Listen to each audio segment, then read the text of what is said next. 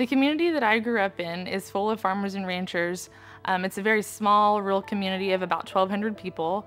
There are no traffic lights. I'm almost 26 years old, and since I've lived there, there has been no access to health care. I've noticed that the health of my community is directly reflected in the fact that we don't have access to care, in the fact that we have more chronic diseases like obesity, high blood pressure, diabetes. As a family nurse practitioner going back to a rural community, I'll have the ability to treat, diagnose, prescribe medications, and to take care of the family as a whole, touching lives all the way across the lifespan.